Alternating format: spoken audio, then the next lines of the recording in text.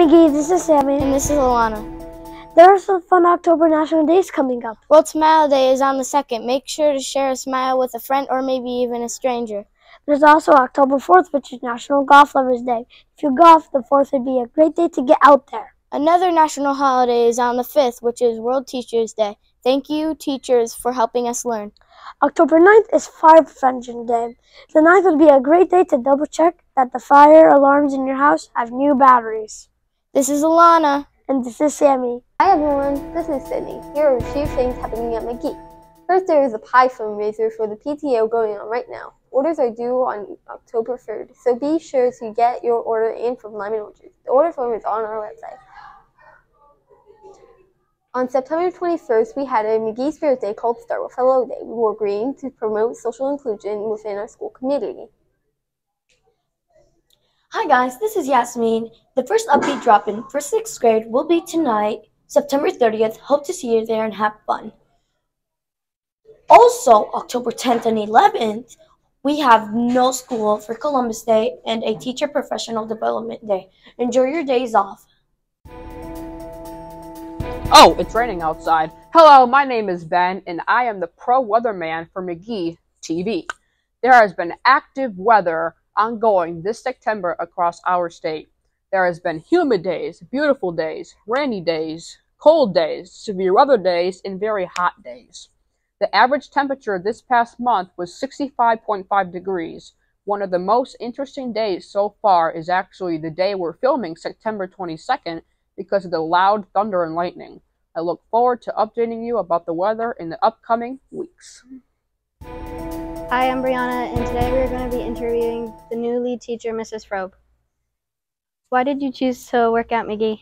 It's a great question, Brianna. So for 13 years, I was a social studies teacher, and slowly I started taking on more and more responsibilities at the schools where I used to teach, and I decided that that was something I wanted to explore more and develop new skills. And so when I was looking for new jobs, McGee posted the listing for lead teacher, and a lot of how they described the job was what I wanted to work on professionally. So I applied, and here I am. How do you like McGee so far? So far, McGee's been great. The students have been awesome. All the teachers have been really helpful. Mr. Urso and Mr. Cheverini have been really helpful, kind of teaching me the ropes. I've gotten to know a lot of students and their families, and so far it's been really welcoming. What do you like to do in your free time? It's a great question. I have a 3-year-old and a 5-year-old, so I really do whatever they want to do with my free time, which usually involves playgrounds or going to farms around the area. But if I had my own time to myself, I really enjoy reading, and I like to go hiking. I really like just walking outside in nature.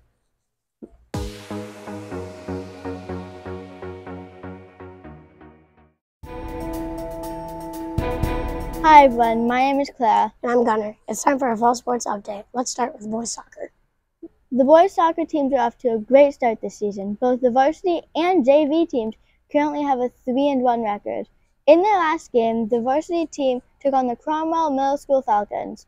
Goals were made by 8th graders Alex M., Ryan S., and Sebby K. McGee controlled from start to finish with 27 shots on net. The varsity team will play tonight, September 30th, at Percival versus Beeman.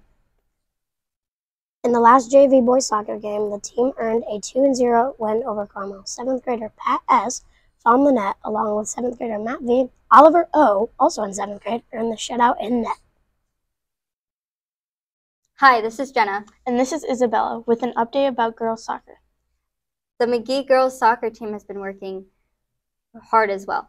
The varsity team's record is currently 1-1-1 in their win against Ram Middle School. The girls' score was 2-1. 8th grader Natalie C. and Shay C. scored goals for the team. The JV girls soccer team is currently 1-3.